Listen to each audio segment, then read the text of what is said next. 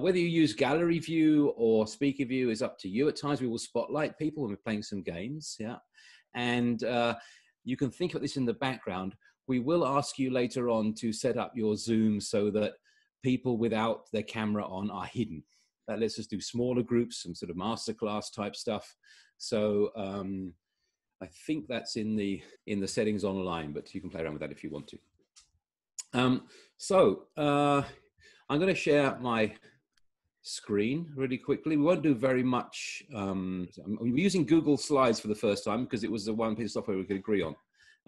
We don't normally work together, Peter and myself. We're calling this thing the play's the thing, which if you can spot where it comes from, you don't win a prize.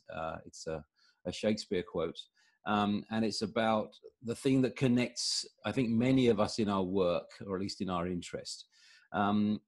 Our background is in play as two different terms, one in terms of play as in games and play as in theatre plays.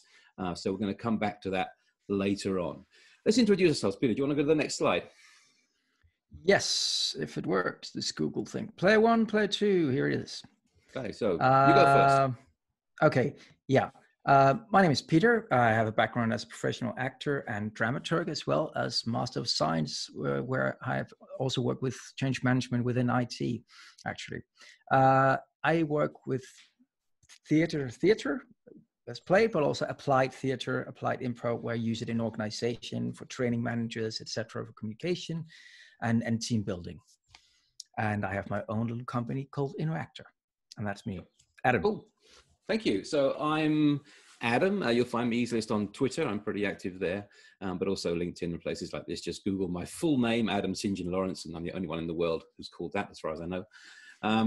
And my background is a kind of a mixed one. I come originally from psychology, then from developing automotive products in the motorcycle industry. Then I spent a long time as an actor, comedian, stripper, dancer, all these things, director, singer. And for the last few years, I've been in the field of design, mostly as a design educator. So what we're doing is we're helping large organizations to become more pragmatic about the way they work, to do more research and more experiments and fewer PowerPoints and visions. Yeah. So it's about design, not in the sense of aesthetics, but the sense of solving the problem right and making sure you're solving the right problem. Yeah. If you Google me, you'll find two large events I'm involved in, or two large things. One is the Global Service Jam, which is the world's biggest service innovation customer experience event. It takes place every year simultaneously in 100 cities around the world. Physical event, usually. And another thing is a book called This is Service Design Doing, which I wrote with 305 colleagues. I was one of the 4 lead authors of that one. Okay. Let's have a look at the playbill, Peter. Do you want to take us through this? First of all, we introduce ourselves, the players, which is us. That's what we do now. And we're going to talk a little bit about play, like plays versus play, to be playing. What are the differences there? Then we will talk about how to apply play. So a view into the practice that we actually both share in different ways, working with relations and play for relations, and working with design and play for design, etc. And then we're going to invite you guys into some open space and let's play with it. Some different challenges, different knowledge sharing. And yeah, that's the structure so far, Adam. What are you after plays, before play? After that, we're going to try and say, okay, what could you do with this next? We're going to connect you to some communities or to some sources on a very brief level, and to us, of course, so we can think about, okay, if I want to actually get more active with using this in my practice, what are my first steps, second steps to do that kind of thing? Yeah, so that's us. We're going to start with a game. Yeah, so Peter's going to stop sharing his screen. Yes. And so you should have a plenary view. And this is actually one of the situations where it's quite helpful that Zoom does not have us all in the same layout on screen, because although you may go over several screens, depending on the processing power of your computer, we don't all see the same people. So this thing works despite the fact we're spread across several screens. And again, if you've just joined us, there is a very warm invitation to work with your camera on today. If at all possible, please put your camera on so we can see your faces. Okay. So this is just a game. What we often do in our work is we do something and then we spend some time after that saying, well, what happened? What did we learn from that? What did we notice? Where can we use this kind of thing? What does it remind us of? Yeah. So a few times through this, we'll do stuff without explaining why. Please bear with us. And then we will have some time afterwards, maybe, to reflect together or for you to reflect yourself on what was happening in that session. Okay.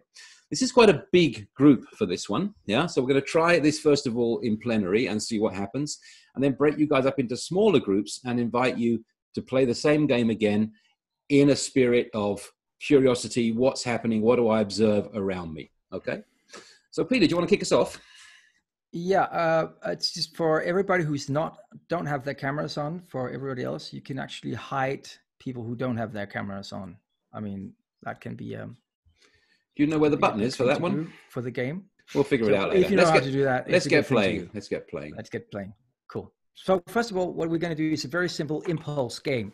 Is to, wake up the brain, and normally we would do this in a physical space. So we do it here just to wake up people and see what happens as a game. So I'm just going to shout out a name, and I'm going to throw a virtual ball to somebody here. So Olaf, I throw the ball at you. Olaf, here you are. And you get it and you throw it to someone else. Okay. Wolfgang. So thank you. And I throw the ball to Elsa. And I throw the ball to Pierre. And let's pick up the speed here, guys. Pick up the speed. Faster, faster, faster. Let's go. Let's go. Oh, I throw the ball to Anna. Kira. Ooh, thank you. Throwing ball to Sarthak. Oh. Pick it up, pick it up, pick it up. I throw the ball to Silvana. And I throw the ball to Klaus Shaw. Shh. I throw the ball to Joseph. I throw it to Fritz. Fritz, hold it for a second. Fritz, I want to pick this speed up, yeah? So hold on a second, Fred. Hold on a second, Fred. Hold.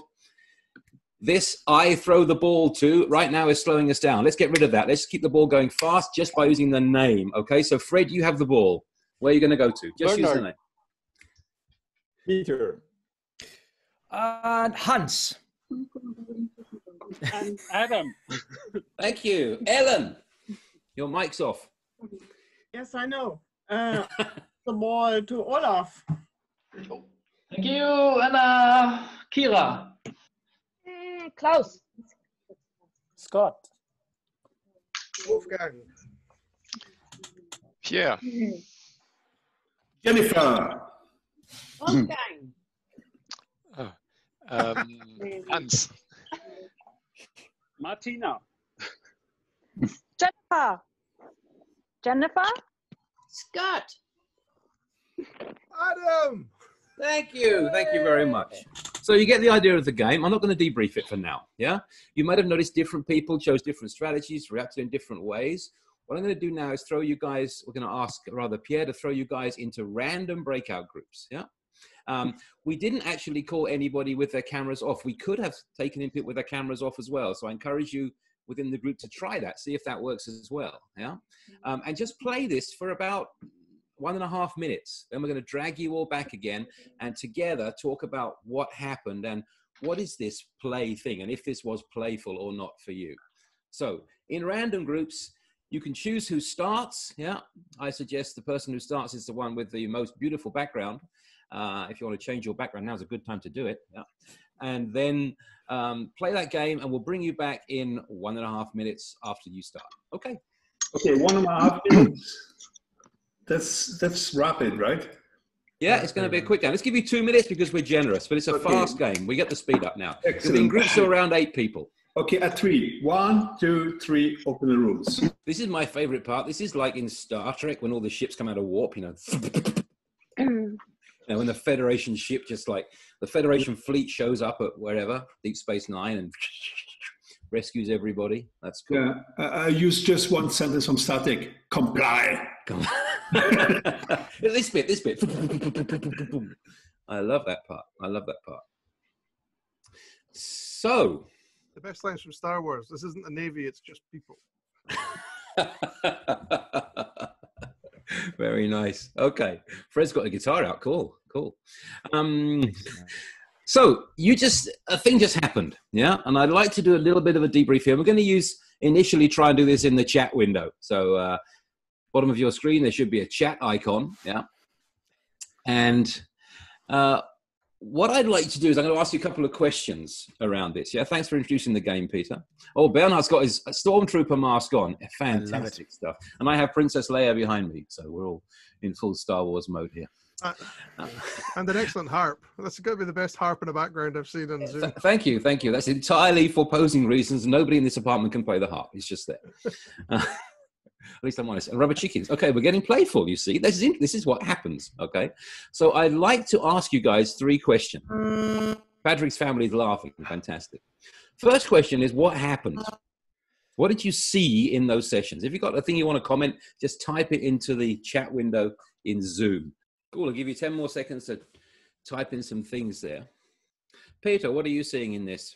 What do you find interesting? I see fun surprise, permission to act silly. I find that's really interesting. Yeah. You're now allowed to act silly. Undivided attention, which is also interesting. People had fun. Smiling had fun. Started memorizing faces and names, energizing, laughed. My family is laughing at me. That's cool. Now, it's funny, this laughter thing. Why do we laugh? There are lots of reasons that we laugh. One of the fundamental reasons we laugh is to relieve tension. Yeah. If you watch a movie, any movie in the cinema, after a very, very violent scene or very, very tense scene in a movie, there's usually a pretty cheap joke. Yeah. It's not a very good joke, but everyone in the cinema laughs because the tension of that violent scene has been released. Yeah. And some directors use that to make you complicit in the violence, which is quite clever. But there is a degree of embarrassment in this. Yeah, it's a bit embarrassing to be doing this, especially in front of a screen with your family watching. We lost one participant. I don't know if it was too much for that person, they dropped out, or if it was a technical problem. That can happen. So people might say, this is not for me. And that's okay, but we have to deal with that. We have to manage that within the group as well, of course. Also, technical things can be a problem. Ellen got a phone call. Yeah, so in the middle of that, what happened? Is a game work? Can I drop out or not? I have to come back in again. What are the expectations around all this? Yeah. So the first question was, what happened? Okay. My second question to go into the chat is, what does this remind you of? What are things that you do which feel a little bit like this? What does this remind you of? Or does this fit in any theories, do you know, or any models that you're interested in? Give you about 10 more seconds on that one as well. Children keep coming up. Children's games, childhood games. Yeah. Okay. And you can put in the last few. Yeah. Peter, what are you seeing? A lot of connection, about meeting, connecting, starting groups, dynamics in discussions. I find that's very interesting, especially. Mm-hmm. And then a lot about childhood, being a kid, warming up for something. And kinesthetic exercises from my workshops, or from workshops in general. Hans said an interesting thing: entering a new playground, not knowing the rules beforehand. We had a very, very brief demo game, and then went for it. And you kind of worked out, I'm sure, some rules for yourselves or some habits. You might have seen some patterns which emerged, and then you played with the patterns, and then you turn them around again. I'm curious what Martina Koschik. You said dynamics in discussions. Do you want to tell us what you were talking about there? Feel free to go off mute. Yeah, I did. Hello. Hi. Hello. Yeah, it was just, it reminds me like a ping pong game, somebody has a meaning, or just want to share some thoughts, or and then other people reacts, and maybe he or she does not agree with with my opinions, and then we have maybe we just throw some words against each other, and then maybe some other people try to do this the same, and then that's what was very my nice. thinking. Very nice. Yeah, it reminds me that we had a session in my game. I was playing with Scott and Hans, and I can't see everybody right now, but a wonderful bunch of guys, Bernhard and Wolfgang, I think it was. And we were, we got into like a ping pong between two of us, for a while. I think it was me and Hans, or Hans, Adam, whatever it was, yeah? And we really enjoyed it. But I think the other three are going like, come on, we want to play as well, yeah? And that can be a lot like in a meeting as well, where someone dominates the meeting and they're probably feeling that they're really contributing and they're doing something very valuable, and the rest of the session can be like, oh, come on guys, there's more than one person here. So the turn taking aspects of this are quite interesting. How this kind of mindset will tend to increase inclusion, because it feels like you're leaving people out if you don't incorporate them in the game. So that was my second question. What does it remind you of? I've got a third question for this debriefing round. And the third question is, where could you use this? Or where could you use things like this? If you're using it somewhere already, where else could you use something like this? Let's just try and get concrete on that. Could you please repeat the question? Where could you use this or something like it? And if you're already using things like this, what's a new place you could use this? Thanks for the question. Nice. 10 more seconds of that. Peter, what are you seeing? I see a lot of, to also talk about Zoom fatigue. It's really good for breaking up, making more playful, and social isolation, icebreakers, especially techniques for facilitation, remembering names even, or taking a break during longer sessions. In my next leaders meeting tomorrow, Xavier says. That's cool. That's cool. Yeah. Getting quiet people involved. That's really interesting. Yeah, more introverts, will they be involved in this, like in the short turn taking instead of one person talking all the time? How is it? Will that invite people in? One of the nice things about doing this virtually is that you don't have to make such a big, loud contribution in order to play along. In a room, it tends to get quite, big, people really throwing things and acting it out and so on. But in this, you can kind of go, and that works just fine. So people who are less extroverted might find it's easier to play actually online than off, yeah? Really good point, though, from Richard, who points out it's difficult. Some people might not be taken seriously, might not feel taken seriously. I'm going to come back to this one later on, because there is a really, really important tension or potential tension between play and seriousness. And I personally don't find play the opposite of serious, because you can play very seriously. If you ever watched a professional football game, you'll see very serious play. But we'll come back to that one later on. When is playfulness appropriate? When is it not appropriate? We have friends who do this kind of thing in rape camps, in refugee contexts, in prisons, in very, very tough situations, in therapy and so on. And it's often a case of tone of voice and the framing of what works and what doesn't. That's a really good point, Richard, and I hope we come back to that one again. Yeah. Okay. So, next step. Peter. Where do you play?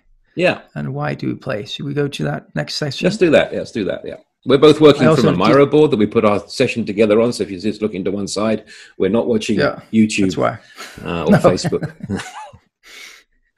And I noticed also somebody said in a stand-up, when you do Scrum team stand-up, it can be used there. I just need to put that in. I use that myself to make people alert. It's also giving an alertness, so you're not just waiting for your turn, but it can be anytime.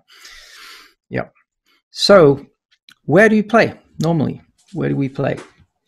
That's the question. Yeah. Sorry, yeah. I don't know. Is it the playfulness? Is that towards the seriousness? Is that you can't play in a serious context, or can you make serious plays that you can actually play out in a more serious context to make the serious context work? Is play just for kids?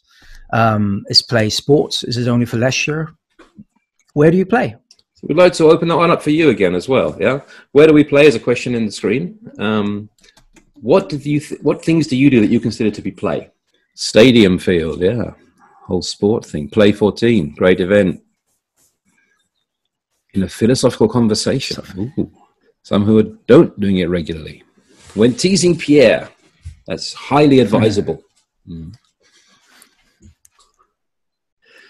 With my friends' kids. We've got quite a lot of range here. We've got stuff which is very classic, you know, play with children, play on the sporting field, stuff which is kind of that quite common situation around workshops and sort of group work and so on, where these things often, as I don't like the word, but icebreakers come into that context. But there's also some stuff here which is more surprising to me as well, in a philosophical conversation. Yeah. Anna Kira, what's that about? I don't know. The first association for me was playing with ideas. And a philosophical conversation where there is no right answer, so to say, it can become playing with the ideas. I don't know, being playful. It was just an association for me. Yeah, really nice, really nice. So you're playing about something possibly quite serious there, yeah. And the play is the way you handle that content rather than the content itself. That's cool. That's cool. Yeah, teasing Pierre is a nice new thing. Yeah. I noticed one. It's Richard. Is that you have to play at work to keep secure. I find that very interesting, since like facilitating workshops, etc., like that. Also, I mean, there is a certain kind of daring to do that, to play. Would you say to keep secure? Could you elaborate on that? I'd like to hear more, Richard. In a surrounding where not everyone can be very open on what he or she's doing, and you have to kind of,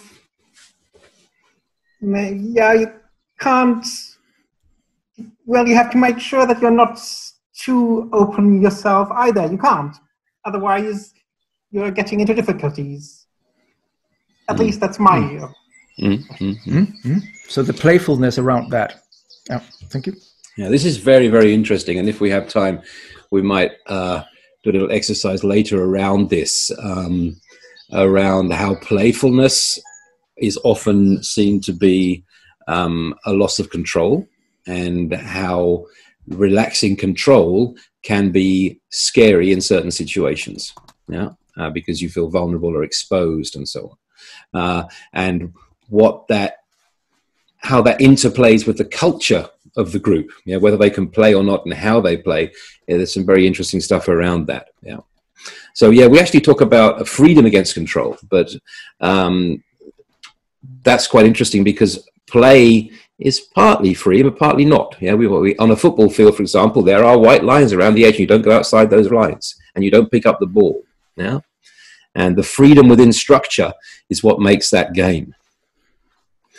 The only folks you can't play with is the police. I'd like to tell you a little brief story about one of our colleagues before we move on to our next section, which is a guy in Amsterdam, and his name is Marijn Vissers, and he is an amazing guy, very, very empathic guy who does applied improvisation and play in very extreme contexts. He's the guy who goes into rape camps and plays with people there, refugee camps, hardcore prisons, dangerous youth, stuff like this.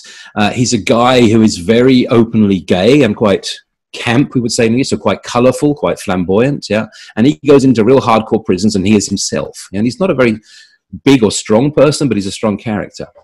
And one of the great things I think that Marijn does is a project he does with police and young people around the age kind of 12, 13, 14. And these are young people where social services or someone has said, this young person is in danger of entering a lifetime of crime. Yeah, they've done a few little things. They're on a typical path. We can see this going on. Yeah. And so what Marijn does is he gets 4 of these kids, and he gets 4 cops. Yeah, these are Dutch cops in Amsterdam, and they go out into a neighborhood somewhere, and they go behind a curtain, and they switch clothes. So the cops put on the kids, street clothes, rapper clothes, hats down over their eyes, stuff like this. The kids get to put on the police uniforms, not the guns, yeah, but the police uniforms. And then they just interact with each other as, you know, the kids playing the cops and the cops playing the kids for about 20 minutes. And it's hilarious. I mean, you're crying with laughter. You know, the cops are being all, hey, you know, fuck you, get out of my street, you know, and the kids are being like, show me your papers, and you should get your hair cut, you know, and stuff like this. And they're parodying each other. And that's it. 20 minutes of that, stop, switch the clothes back, and there's no debrief, nothing. But I think quite an important thing has happened there, because to laugh with somebody, you have to accept that somebody as a human. You can laugh at somebody without respecting them in any way. But even if I disagree very strongly with someone, if I can laugh with them, we have something in common. And the result of this is that, you know, 4 years later, when that cop passes that kid on the street, the kid is not like turning away and, you know, hiding what they're doing. They're probably going, hey, or even like this, you know. But it's a contact between humans and not a contact between roles anymore. Okay. Let's go into a little bit of a discourse around what we mean when we say play. Yeah. We've talked already very quickly about two aspects that we see in this. Yeah. And one of the two meanings of play. Now, you talked about what situations you play in. And I would like to ask you now to put one last question in the chat, one last answer in the chat. How do you feel when you play? I'll give you 10 more seconds of that. First, awkward, then relieved, like that one. Part of something. Social. Part of something. Engaged. Social. Frustrated in a good way. That's interesting. Human. Relaxed, open-minded, excited, energized, young. That's really interesting. Yeah. A lot of the characteristics that we criticize in children are the characteristics we try and recruit in our organizations all the time. Okay. Daring. That's really, really good. So in the context that Peter and I work in, what we're often trying to do is support these kind of, let's say, mindsets. Yeah. When our situations when we need to be energized, is perhaps the most famous use of play in most of the workshops is the classic energizer, icebreaker, warm-up. Yeah, I think play can do much more than that, but that's how we are often introduced to it, because we say we need some energy in the room. And it works, it really works. You know, a 2-minute throw-around game in a Zoom meeting will get people's attention back. You can even measure that in their body electricity and chemistry and vasodilation and things like that. There's also that focused thing. Yeah. So helping people to focus, I think, is an aspect of the energy, but it's more than that, because sometimes it can be very valuable to distract people from something else and help them think about this thing, yeah, that we're working on next. For example, in ideation, we know that one of the best things you can do to get a better quality of ideas in ideation sessions is to not think about the question for a period beforehand. And the best way to not think about the question is to play a very engaging game. So there are actually measurements around that of how we can play a game to make ideation more effective beforehand. Notice a light, airy, and safe.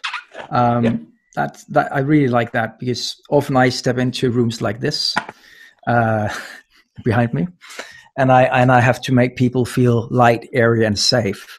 And when that happens, it's amazing by actually using play. They can become light, airy, and safe even in spaces like this. So it transforms the space, even though it's a very squared space, which is not made for that, you would say.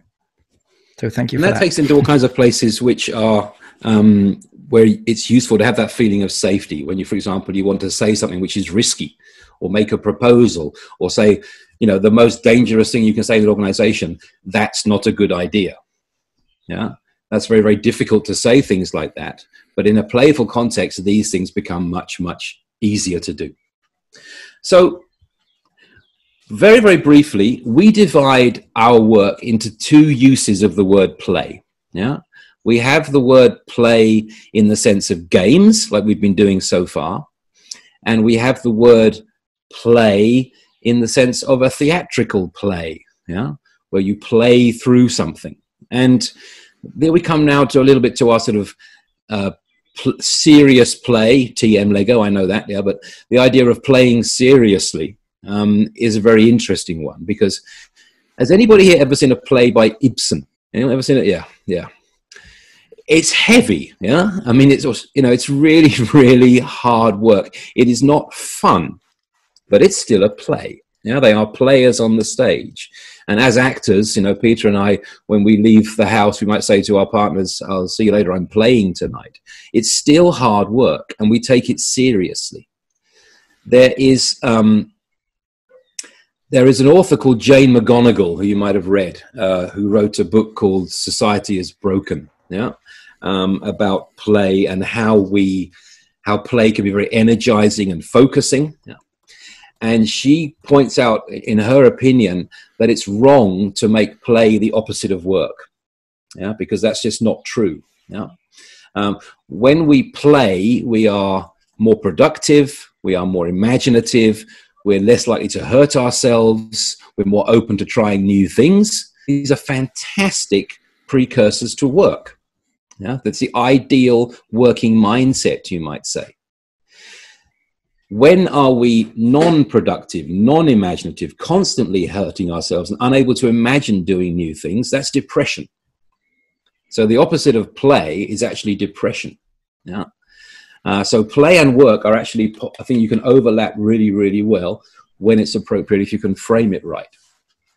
So we're going to talk today about games, and we're going to talk about theatre and theatrical tools. Peter, you're more theatrical than me, as I can see from your background. So do you want to tell us a little bit about the main tools that you're using in theatre? For theatre, that is, yeah.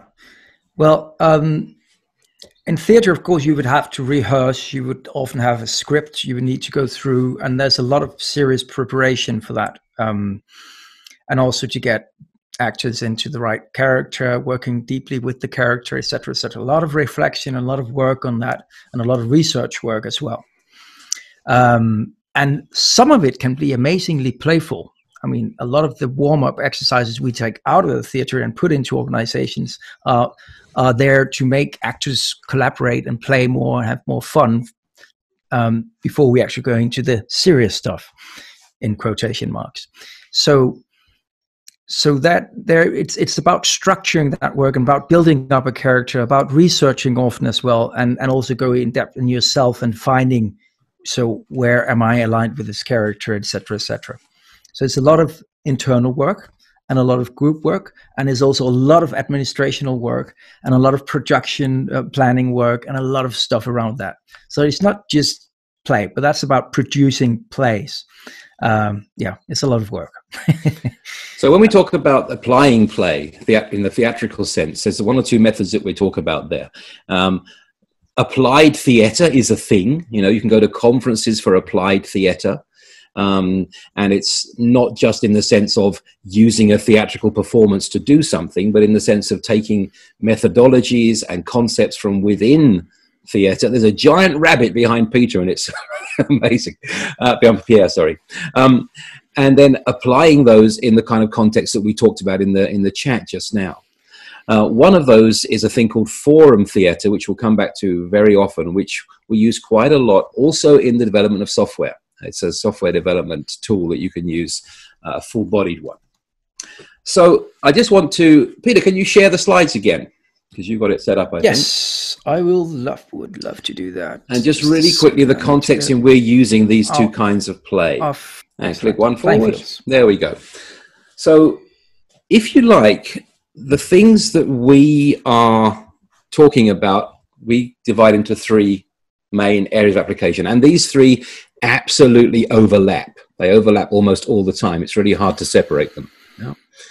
So we tend to be using play in both its senses in supporting collaboration. Anytime you've got people working together, team coaching, helping people have very difficult conversations, making interventions into a group when the culture is broken or could be better, helping leadership to communicate better.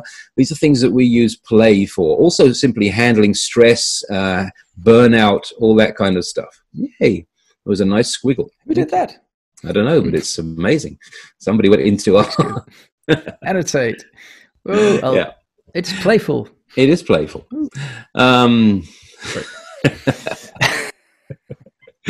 Co-creation. Yeah. This is my background. I'm working in design. So we're usually trying to create a new service, a new product, a new experience for people, whether the dev team or a design team or a larger team in the organization, and all those things around that work. Research into needs, ideation, idea selection, sense making of the data that you've got, prototyping things, trying things out, and implementation are places that we use both types of play.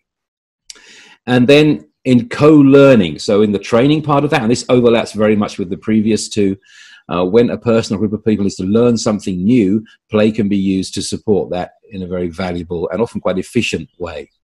So those are the things we're going to be talking about today. But I want to find out more about you guys. Yeah, I want to teach you a game which you can use to inquire a little bit into each other. So Peter, if you can stop sharing for a moment. Thank you. I just did, yes. Do you want to teach us the game which is called Color Advance Emotion? And we can play Color with a small... Emotion, yes. Yeah. Color Advance Emotion is a game that's for storytelling, basically, to make somebody tell a story easier. I use it a lot for training people and to make them observe what kind of layer they use of their imagination when they tell a story. So color is when somebody's telling a story and you have a coach helping you, somebody should be a coach. And then color is about the details. You have to color the details. So it's like, I was at the lake, color. Well, the lake, which had these amazing stones and cliff formations around it. Okay, advance is the next level. Advance, I want to hear more. And then I went towards the beautiful stone formations. Okay, and then the next level could be emotion. What did that do to you? What emotion do you get? And then standing there by these amazing stone formations, it actually reminded me of being a kid when my dad took me out fishing, and we always fished from this rocky area where these stone formations were. Okay, advance. Too much emotion maybe for somebody, but advance. Yeah, so we went out actually now in a boat. Okay, we want color, more detail. The boat was a motorboat. That's, one of those, it was green and had one of these engines you could pull in, etc., etc. So that is color, advance, and then emotions you could put on as well. So I'd like to play this. Thanks, Peter. I'd like to play this in a small group. Yeah. So we need, let's say 4 people. Yeah. 3 people's enough. 3 people. Any volunteers? If you're a volunteer, type your name in the chat window. We could change that if you don't want to play, but this works fine. So Scott and Akira. One more maybe. It's a very harmless game. Yeah, don't worry. Okay. They always say it's harmless if someone loses an eye. There we go. Okay, so let's take Scott and Akira and Elsa with the first 3. Okay, Scott and Akira and Elsa. Would everybody else switch your camera off, please? Everyone else just switches their camera off for a moment. Then we should see Scott and Akira and Elsa on the screen. Yeah. Okay, and Peter and myself are still there as well. Okay. So what's going to happen is that one of you is going to tell a story. Put your hand up if you want to tell a story. Elsa, you made a noise. You're telling a story. Okay. There are many ways to volunteer. Yeah, but don't worry. You'll have help telling this story. Okay. Because Scott is going to be supporting you. Yeah. And Scott will support you with 3 different types of hand movements. Yeah. This is either the color. That means I need to know more detail. Not only details about color, but any kind of more detail. Yeah. Color. Yeah, like the rippling waves of color on the evening lake. Yeah. Then there is advance. Okay. Take the story forward. More action. I want to know more. Okay. And the third one is a hand on the heart. Yeah. To put it up fairly high, Scott, because your name tag is there. Yeah. That's lovely. Yeah. Which means I want to know about the emotion at this point. Okay. Now, Elsa, to totally take the pressure off you, you have a tag team partner, which is Anna Kira.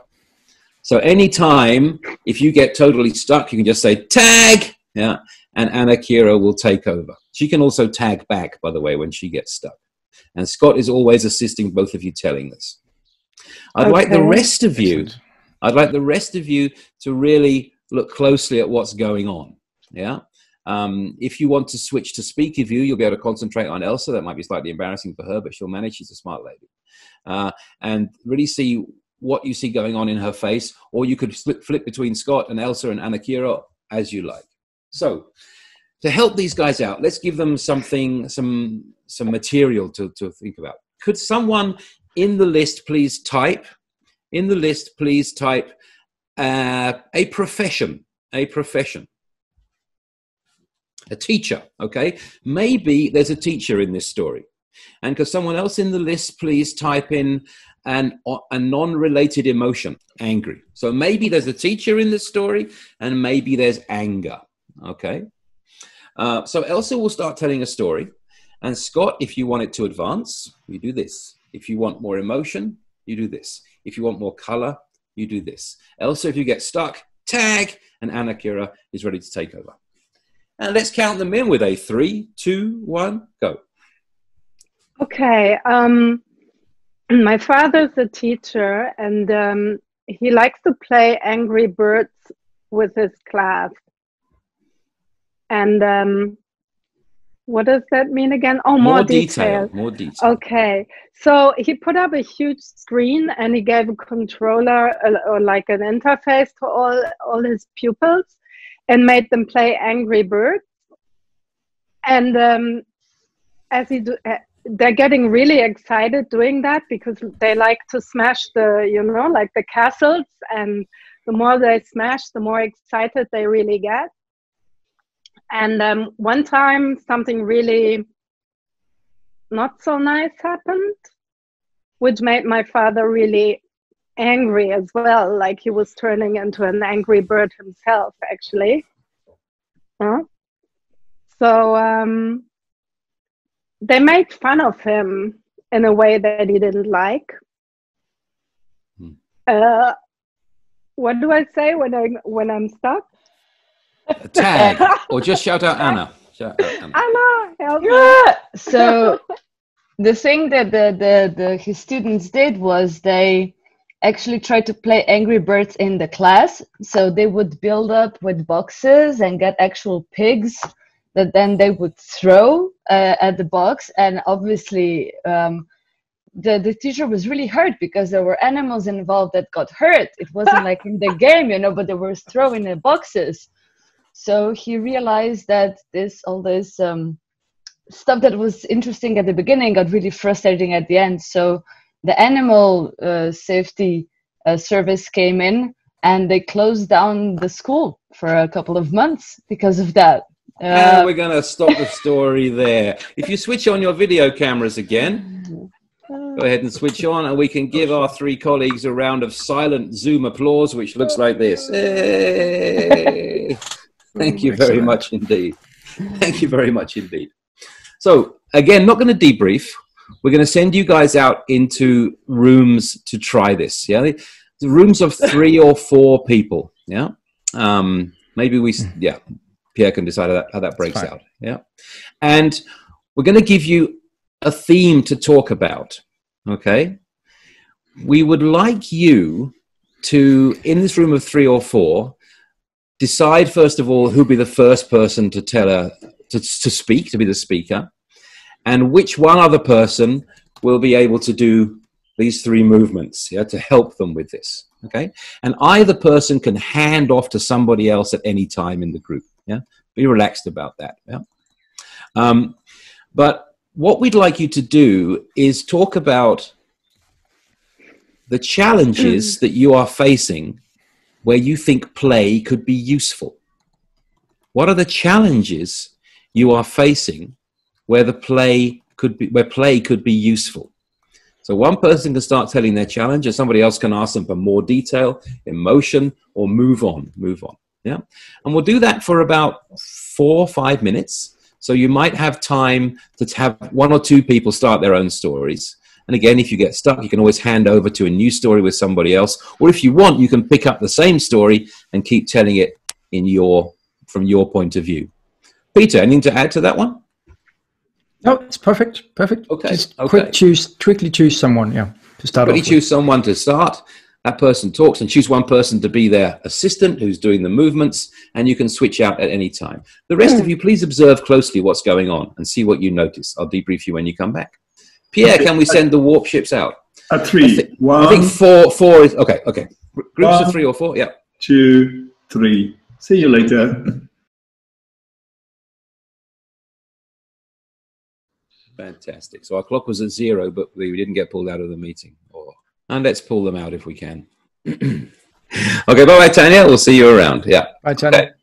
So there was some blind games. So yeah, very good. Let's do this one by a show of hands. If you want to say something, either call out or show your hands. What surprised you about that? What surprised you about that game? What did you notice? Anybody can just say something.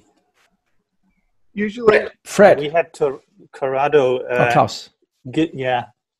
He did a fantastic job, and I didn't even want to interrupt you with doing all these signs because he was in such a flow. Yeah,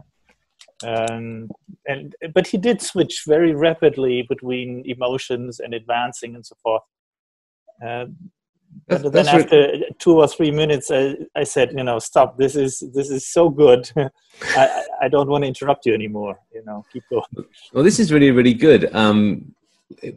We play lots of games with a similar idea where you're basically you're giving somebody feedback basically as you go along, and you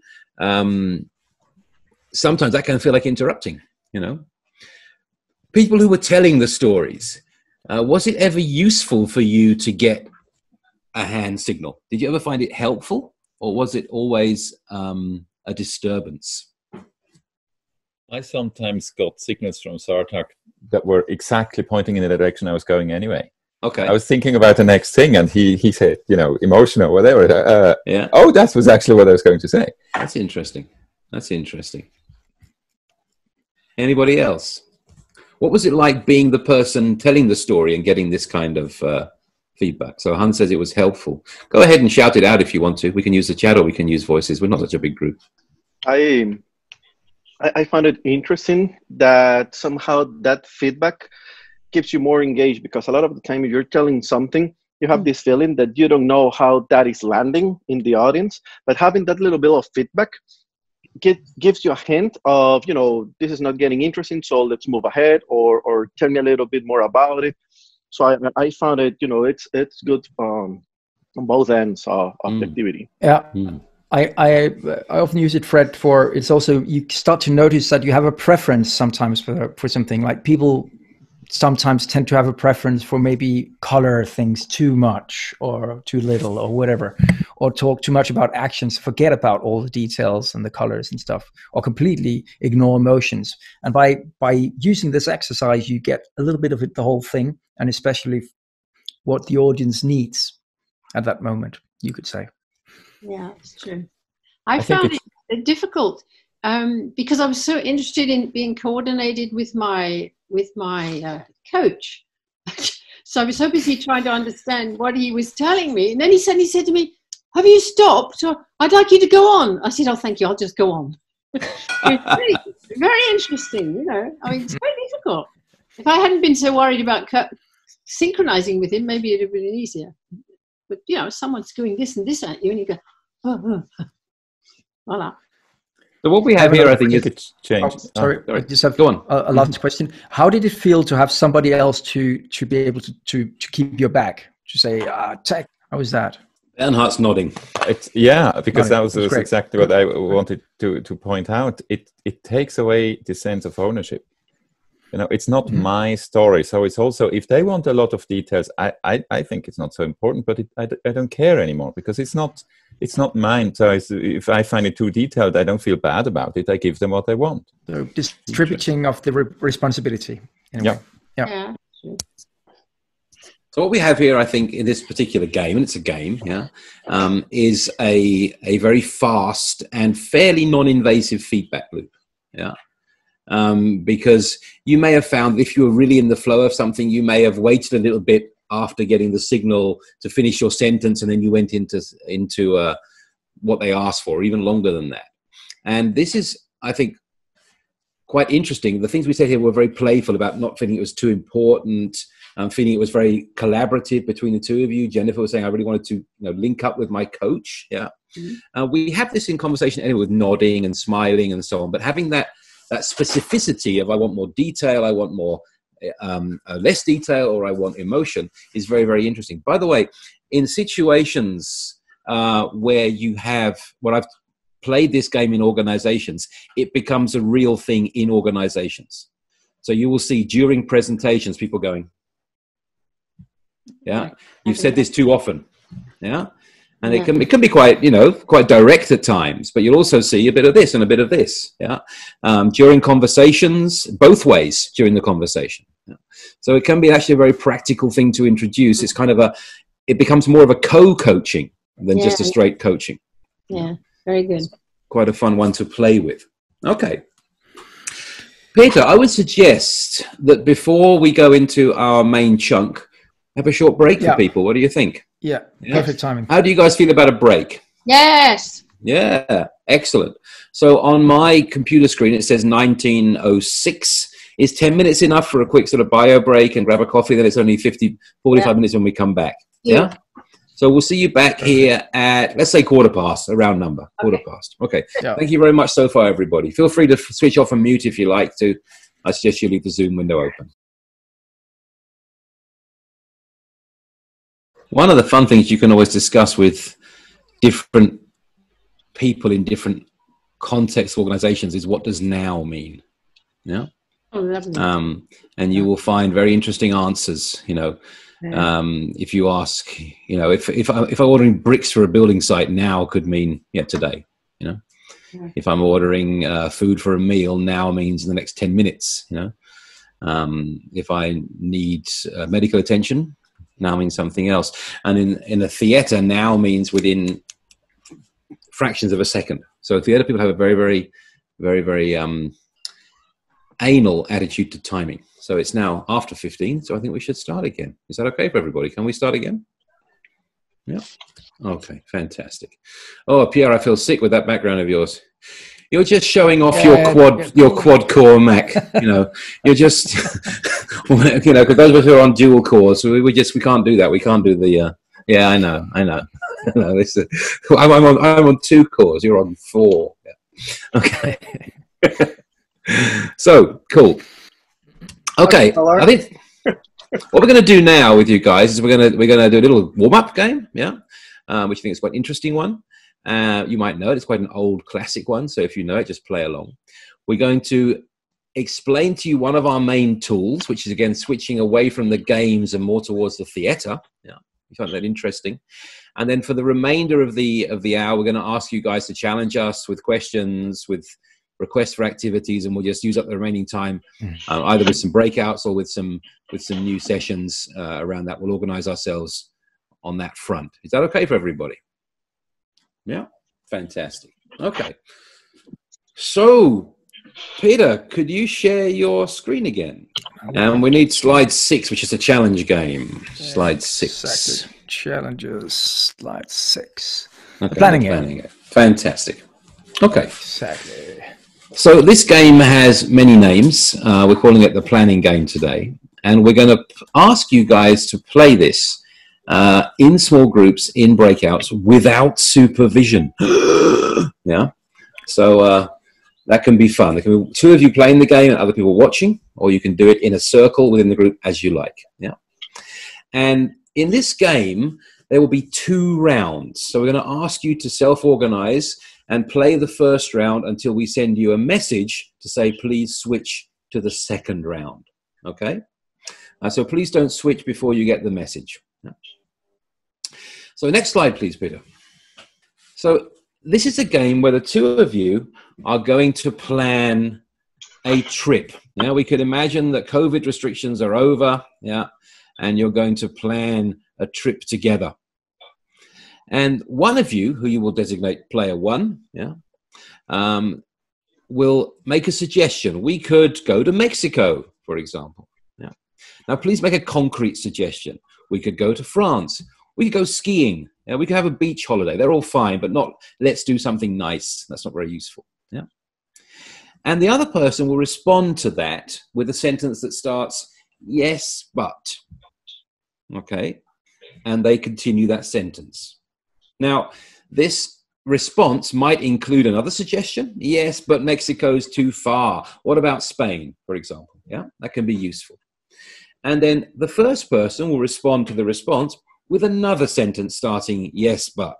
So it's, we could, yes, but, yes, but, yes, but, yes, but, yes, but, like this. Ping pong, backwards and forwards between the two of you. That's the first round of the game. Yeah. The second round of the game will ask you with a signal in your chat rooms to switch, is exactly the same game. And if you want to, you can even start with the same suggestion from the same person. But, next slide, please, we will ask you to change the response. So we could go to Mexico. Yes, and on the way, let's stop in Spain. Yes, and haha. Yeah, so it's the same ping pong, ping pong, ping pong. Yeah, if you played the game before, just sit back and enjoy it and watch how your colleagues get on with it. So we're going to put you into groups now. Let's say groups of 4, if possible. Yeah, so there could be one person who drops out or can't hear or whatever. And you can all play in a circle if you want to, or you can ping pong between 2 people. Please just play the yes, but round first. Play yes, but, and then we'll give you a signal on text. So watch out for that in your window. It's not always very obvious. And you should switch to yes, but. And when you come back, we'll have 3 questions for you. Peter, can you stop sharing? And the person who begins is the person with the most beautiful socks. Oh, shit, I have no socks. Okay, at 3 we start. 1, 2, 3. See you.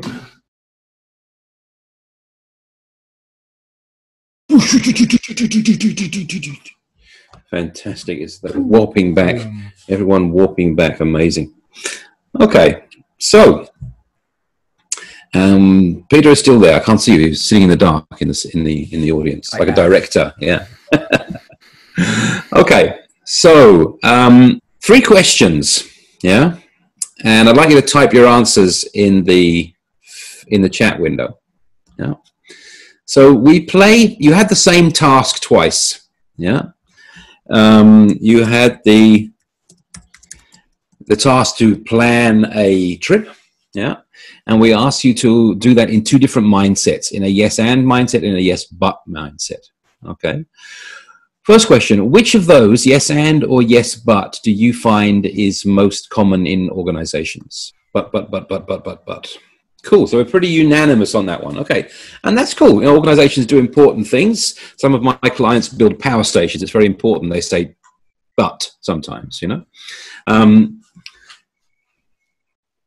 Second question, of the two, yes and or yes but, which one was most helpful in the task of actually getting towards a plan? Which one took you further towards creating a plan for your holiday? So pretty unanimous on and. I've got an answer for you on the Yine one in a second, actually, Pierre. That's a really nice question. So third question, the holidays that you planned using yes and, you could easily make a plan, you said, yeah? The holidays you plan doing that, can you afford them?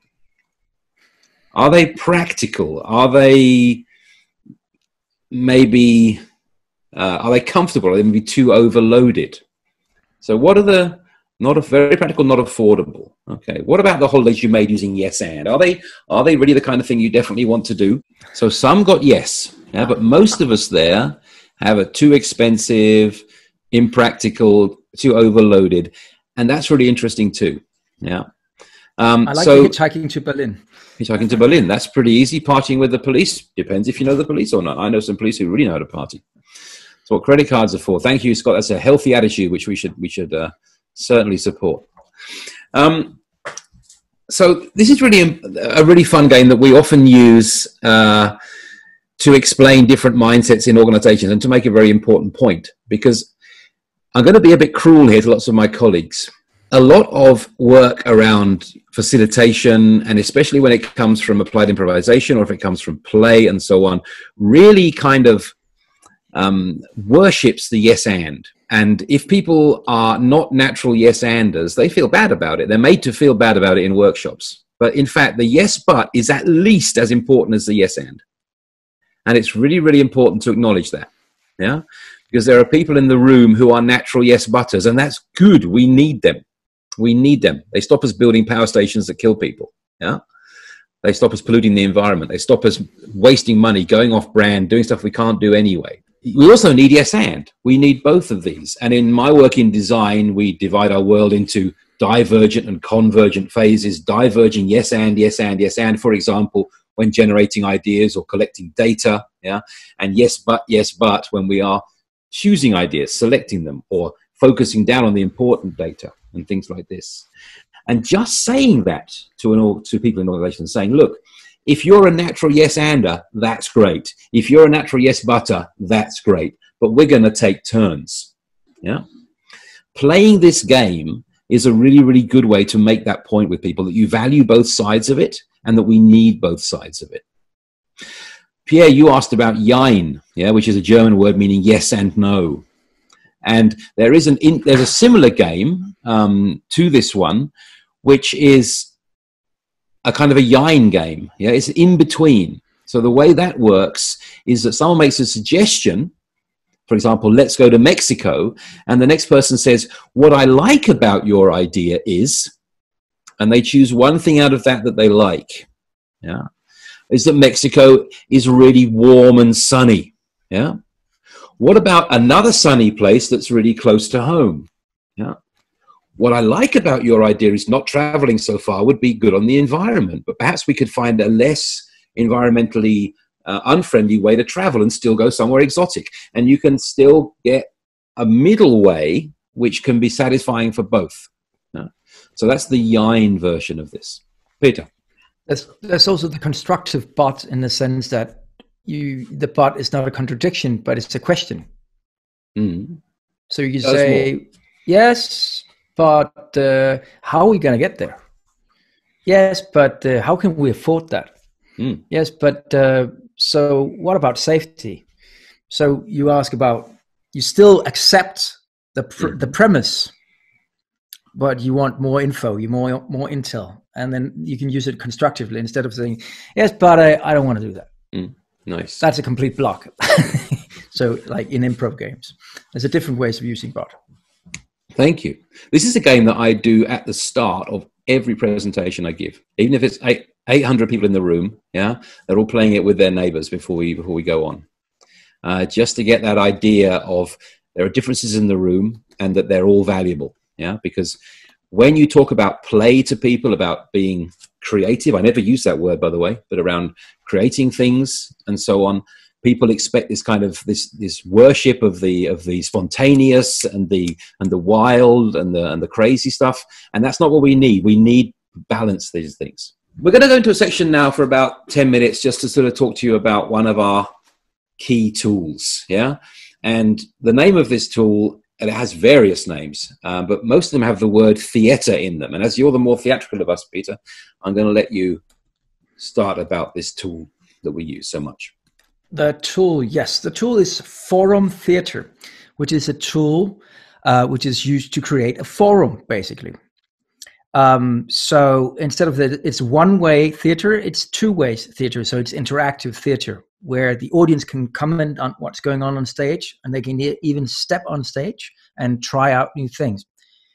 You say it's originally created for oppression and oppressor, but here we can work with it as a tool for developing new ideas and co-creating about ideas, rehearsing and testing technical abilities as well. So you play out something and you get new ideas from the audience to try out new things again. That's basically the frame, very shortly told. So what does that look like? Can you paint a picture? What this might take place in its typical use? Yeah, in its typical use originally, you would say there is somebody. I worked a lot with this in Africa, for instance. There's somebody who's an oppressor and somebody who's oppressed, right, in some way. And then the audience cannot take the king's position. You could say they can take the oppressed position, and they can step in there and they can work against the oppression.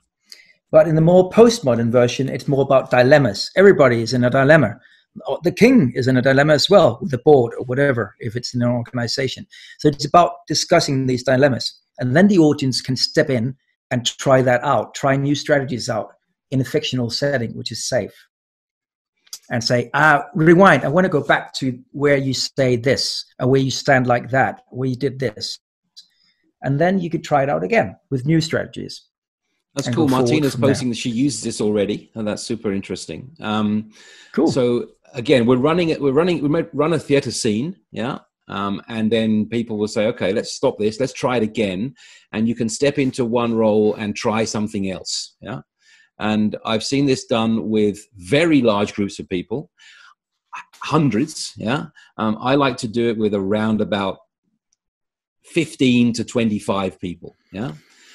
With smaller groups, it gets very, very tiring because it's actually quite hard work. Yeah. But with larger groups, people can hang out and so on. This is often used for developing personal strategies. Yeah. So, okay, what do I do if I'm being bullied? Well, you could try this. You could try. Let me try.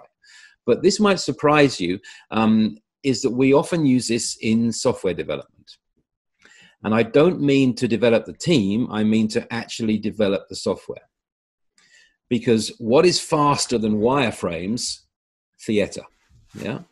Theater is the fastest way in the world of making something happen.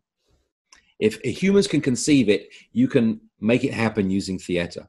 So let's just go into that for a second. Yeah. We haven't got time to do this as a group today, but I'm happy to talk to you about it later if you want to. Let's have Peter and myself playing. So everyone else, please switch off your cameras for a second. The camera's off for a moment, and we'll just have.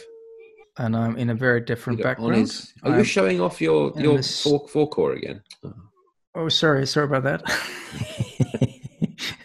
So let's say I'm in a cafe and I just want to call you. Okay. Yeah. So I shall be then, doesn't really matter, but I will be in my bedroom. There we go. So in this situation, we're going to pretend that Peter is a user and I'm a piece of software that doesn't exist yet. Yeah. So let's say that we think Uber isn't good enough. Yeah. That there could be something better done there. And we are going to we could use forum theater here, we'll start it off, to play around with what possibilities are and how they feel. So let's just try. Peter will be the user and I will be the software. So let me give myself actually a more suitable software background. I think maybe this one. There we go. Excellent. So, Peter. Yeah, I just had this meeting in a cafe, and I'm going to leave, so I'm going to order an Uber. Yeah. Hi, Peter. I'm your Uber. I see you finished your meeting. Yeah. I'm guessing back to the hotel now?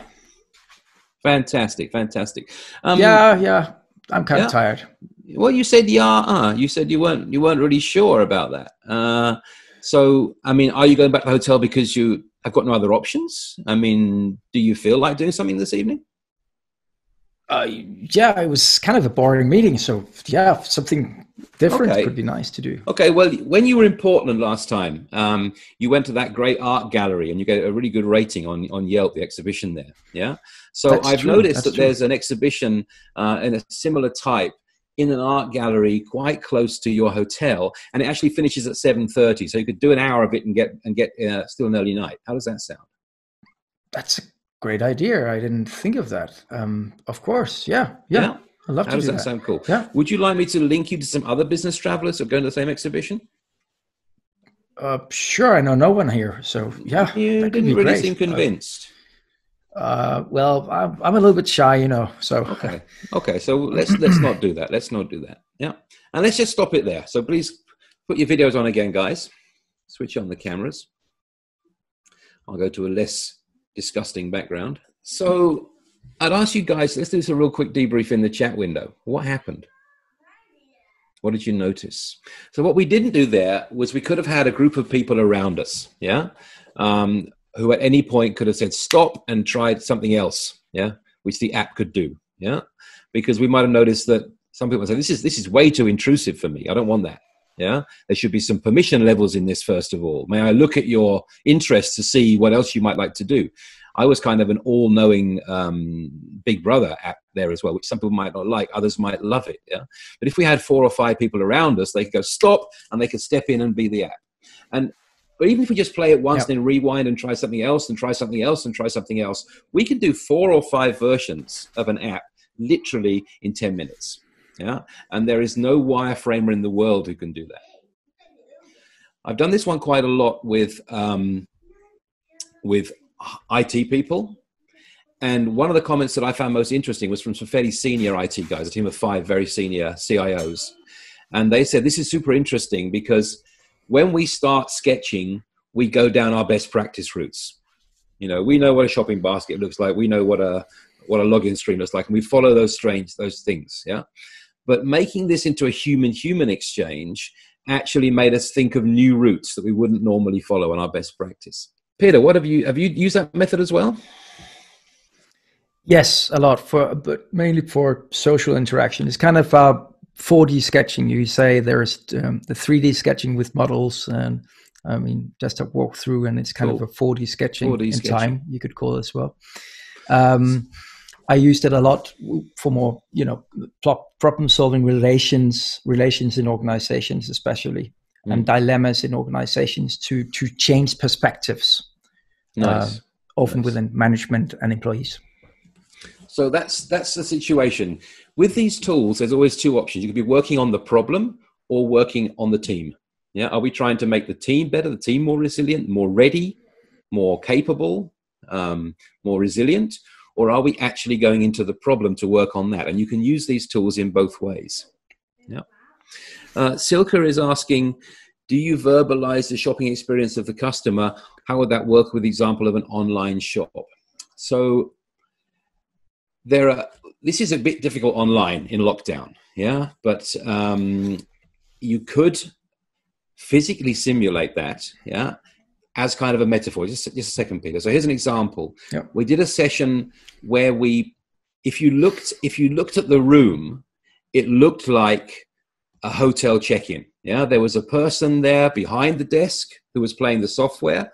There was a person in front of the desk who had a big bag. Yeah, and it looked just like a hotel check-in. But actually, we were prototyping the front end for a file storage system like Dropbox. Yeah, so it was like, if we do this as a conversation between 2 people and we get it so it feels right first, and then we think about how does it come behind glass. Peter? I worked what's called reflection in action, which you probably know, Stolterman and Lögren. I worked with that for app design, where you then talk about your experience while you are in the experience, which means like when I'm using the app with Adam, being the computer, I can also say, right now, I feel a little bit, I can kind of time out and say to people, I feel a little bit uneasy now because it's like Big Brother is watching me. And yeah, I'd like to try that, of course. So reflection in action could display your actual inner thoughts, your reflections on how to use it. Absolutely. Another way to do that is to give each actor, even the app actually, to give them a second actor behind them who stands behind them, and that person's job is to speak the inner monologue. Yeah. So when he says, shall I connect you to some other riders, to other travelers, sorry, maybe Peter's inner monologue says, oh, that sounds a bit invasive. No, I don't want to meet any strangers. Yeah. And we can be aware of that. The app's inner monologue might say, interface with Yelp, check last diary, grab that data, that's valuable, stuff like this. So it can be the evil voice of the computer as well, can be interesting. That's one just to build on that. Yes, and Adam, just to build on that. Yes. You can then have many different voices from the team skipping in. Yeah. I mean, as you say, somebody stepping in, representing that side of it, representing the other side of it. So you hear these different voices from people from the team. So they're brought in, but into the live situation. So it's not a discussion around a table. You're discussing it in the situation, you could say. Absolutely. Bringing in the voices. One more question there. So Martina asked, how do you document all the different ideas? You could have a scribbler, just someone writing this stuff all down. Actually, often it's too fast to document, and you say, okay, we accept that and we just keep moving. Yeah. And the stuff which is good will come back.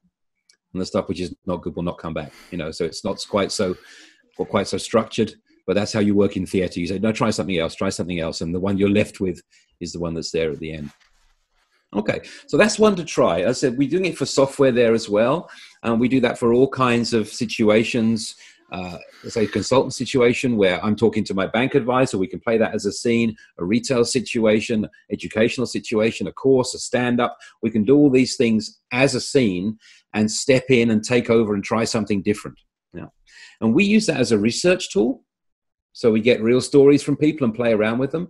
Certainly as an ideation tool, but it's also a prototyping tool because you're kind of testing it while you're doing it. Have an idea, test it straight away. Assumption-based testing, but it's not too bad. And it's an implementation tool as well. When you have your new process, your new stand-up, whatever it is, you can actually use this to learn how to do it as you go along. Peter, I think we should open the floor up a little bit. We've got 15 minutes left, so I think we need 5 minutes to round up. Yeah. I'd invite you all to switch your microphones on because there's only a one screen full of us left now. We've scared away the rest. That's fine. Plus a few people who have still got their cameras off. Yeah, which is fine. So what we have now is about 10 seconds to go in, 10 seconds, 10 minutes to go into stuff that interests you right now. Yeah. We can either break out into breakout rooms. We can do it in forum like this in plenary. So I'd like to ask you to reflect for just a moment. Yeah. The name of the last technique, Radovan, is forum theater. Forum theater. And there are other names for the same technique as well. We often call it investigative rehearsal. And I can send you a link to a really detailed instruction on how to do that one. Yeah. If you remind me afterwards. Yeah. So if you have a burning question right now, yeah, we're going to invite you to put it into the chat window. What would you like to spend a few minutes now working on? Peter, can you share the slide deck again with not on present, but on slide 10? I'm just typing into this some points. Bystanders, that was interesting. Yeah. What are they used for? Nope. Or what can they be used for? Okay. So I think we've got the big points there. Yeah. And let's just try and go through these really quickly as like a Q&A. And you're welcome anyone to put in any time your questions verbally. Just shout out. They're a small enough group now. That's fine. So can you unshare again, Peter? We're going to skip question 1 because we're going to come to that at the end and give you guys some directions to go into where you can learn more. Yeah. And Pierre has also just answered question 1B. There's a Trello link there with games and tools, yeah. And some of the communities that we want to introduce you guys to have really developed collections of this. Someone asked about switching it to virtual, yeah. And this is, of course, a thing that many people are doing right now. One of the communities that we work in has got a head start in that. They've been really pushing virtual play and virtual improvisation, virtual creativity for a couple of years already. So it's not just a typical COVID reaction. There's actually been some considered work around this going on from that group. We'll come to them in a second. Peter, bystanders. What are your thoughts on bystanders? For forum? Yeah. They are essential, of course. Yeah. The bystanders are essential because it's the debate amongst the bystanders that you actually want, and the play itself is just a catalyst for creating that forum for debate amongst the bystanders, you could say, to twist the image or the prejudices or whatever that you already have. As you say, you go into we work like this, and that's how we normally do it. By doing it with theater, you can often twist. Be surprised to surprise yourself. Especially if you get, external people in different ways, but also doing it yourself for sure. So I think it depends. I was asking that question. What about not just in the forum theater, but also elsewhere, where the bystanders can move into this play or into this idea and become part of a movement? Yeah, so that the idea catches on. Can you use it for that as well? I think so. There is a balance here between activities, whether they're playful activities or not, where you consciously involve lots of people. Yeah. So one of A client I know used a very large prototyping exercise where they involved 3,000 of their staff in running prototypes of something. Yeah. And when that project finally launches, it's a huge difference when 3,000 people say, I was involved in this project. Yeah. Already for buy-in. Yeah. But it also depends in your actual session, what you mean by bystanders. It's fine to have someone who is less engaged. Yeah. But what I don't do in any theatrical methods is I do not allow anyone to only watch. Yeah. You know, they are fine to hang back and be the least engaged person. That's cool. Yeah. But nobody says I'm just here to watch. Usually that means top bosses, HR people, stuff like that. Yeah. That's, I'm sorry, we don't do that. Yeah. And I'm lucky enough to be able to do that to people because it really inhibits people. Peter. It's I work a lot with middle management often, and what I normally do is I build up the group, for instance, to work with situational leadership tool and build with cases. They then play out these cases as forum, and once, not only once but several times, I then experienced then a couple of guys from top management comes waltzing in and say, "Oh, don't worry about us. We'll just sit here and watch." And then as a facilitator, I have to say, "Time out. We'll just have a break, and we'll just clarify this and then talk to them about you can't just watch because it's going to be something completely different now." So they need to be invited in and engage in actually being part of it if they're there in the room, and if not there. And then often what they do is they leave and let the middle management guys work. But it's very important. So you don't have it becomes a laboratory instead of a process of working together. This keys back to a very, very crucial concept in theatrical work, which is called safe space. Yeah. And this is important around all kinds of play, is that you need, first of all, to establish a situation in which it's acceptable to do things that are unusual. Yeah. It's acceptable to mess up and fail. And one of the ways you can do that is by, at the beginning, throwing everybody into a game where they all mess up and they all laugh when they're doing it. Yeah. Or it can be by establishing authority, by having a physical space which is shut off from the rest of the organization, by closing the door, covering the windows, whatever you need to do. Yeah.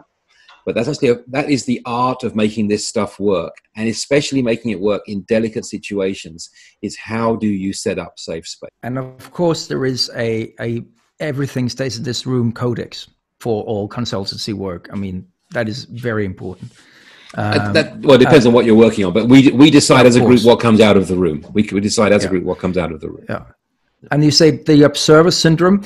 The way I, for instance, work with, if there is a group where maybe 50% is introverts, I activate them by making them active observers. So you will have to look for this body language in that situation. You would have to look for that. So I give tasks, so everybody would have to be engaged or ask questions directly afterwards. Very often when you are doing the all at once rule is very important as well. I mean, we did some games here. We asked some volunteers to step up. Nobody was chosen by random or nobody was spotlighted. You were invited to step up and then we could play. But usually in a physical situation, you'd make sure everyone's playing at once so no one's got time to watch anybody else. That's really, really important. Now, make sure they all start at the same time and finish at the same time. Otherwise, some will drop out and become observers, and you have that problem. I'd like to really quickly go into the last question, then go on to our roundup. I'm trying to finish on the dot of 8 o'clock, as theatrical people try to do. 4 minutes.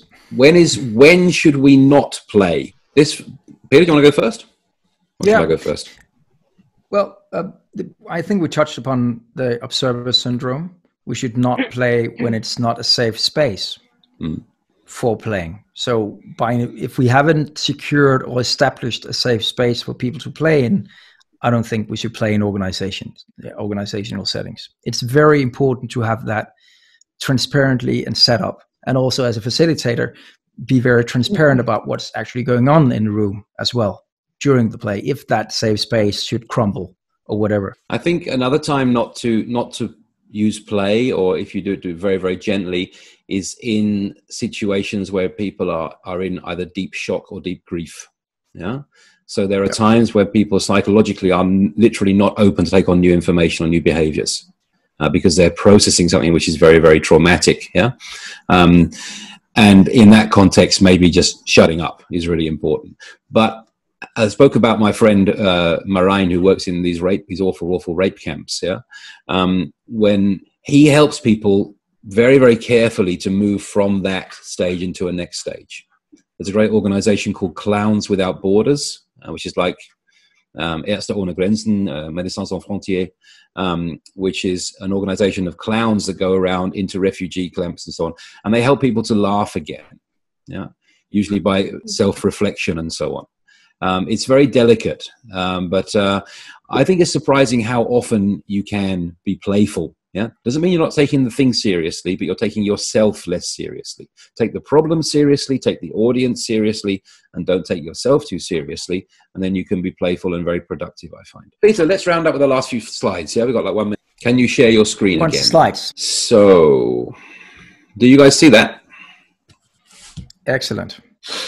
Okay, so I've got a quote here from Sepp Herberger, the classic German 1954 World Cup winning trainer, yeah, and he said, "Nach dem Spiel ist vor dem Spiel." So after the game is before the game.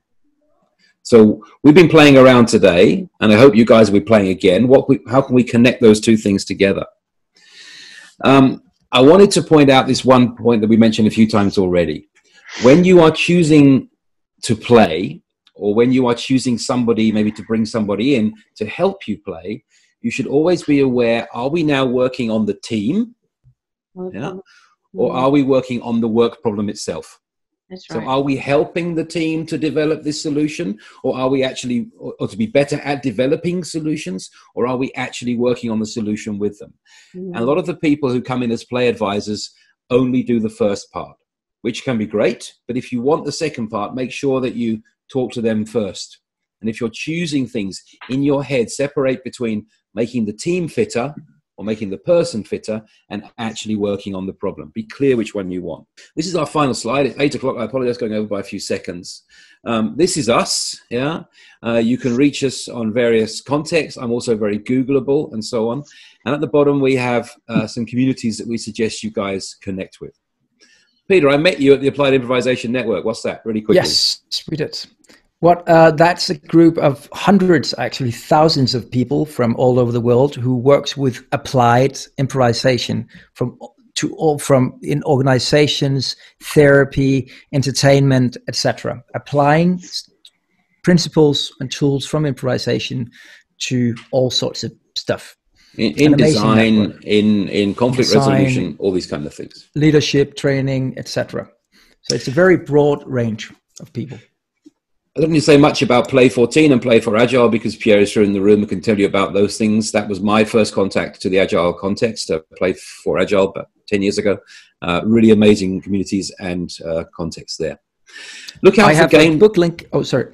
Oh, go on. Look out for game designer collectives, people who actually enjoy creating games. Very strong one in Copenhagen called the Copenhagen Game Designer Collective. These are people who play around with building new games, and by trying to do that, you can learn a lot about play and how it works. Yeah. And I think the fourth one is just get out there, go onto a stage. Yeah. Go and find a local group that's doing theater and being playful, whether it's improv or good old-fashioned amateur dramatics. You will learn a lot from their way of working, which we can apply almost everywhere. Peter. That's it. We are past 8 o'clock. So I just want to say we're going to put a couple of links. I have a link for a book on how to use applied improv exercises in agile teams, if that's what you're longing for instance. Cool. So that's it from us. Okay, so I'll stop sharing. I want to say thank you to Pierre for having us. Thank you for you guys for your patience and listening.